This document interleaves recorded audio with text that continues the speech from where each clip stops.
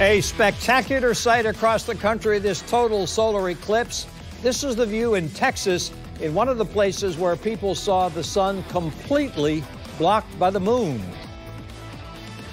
Here at home, the Sky 4 drone flew over a watch party at the University of North Florida where people gazed at a partial eclipse.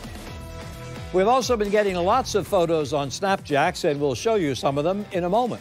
Here's what the eclipse looked like here in Jacksonville. One of our photojournalists captured it on the South Bank outside the Channel 4 studios. We were not in the path of totality, but still, this was a spectacle.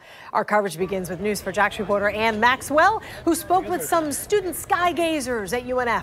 In the shadow of the moon, crowds flocked to UNF to witness the solar eclipse. I see a moon!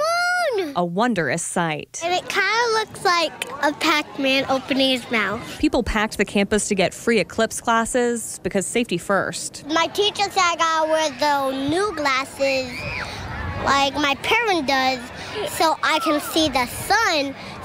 So when I look at the sun, I can see the moon. A moon that for a brief window seemed like it really might be made out of cheese. It looks like a cheese ball with a big bite out of it. For some, the full appreciation of an eclipse is an acquired taste. What do you think is it about an eclipse that generates such interest, such excitement, all these people out here?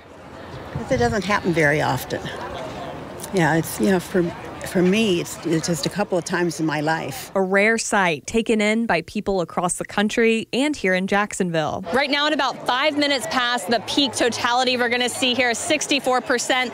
It's a little shadier than it was earlier in the day. It's a little cooler than it was earlier in the day. People out here still looking up at the sun with their glasses on. I'm going to put mine on right now. And the sun looks like just a little crescent. Soon afterward, I caught up with eclipse watcher Andy Pakulski. It was so beautiful, so inspiring. I want to go to space now. I love that.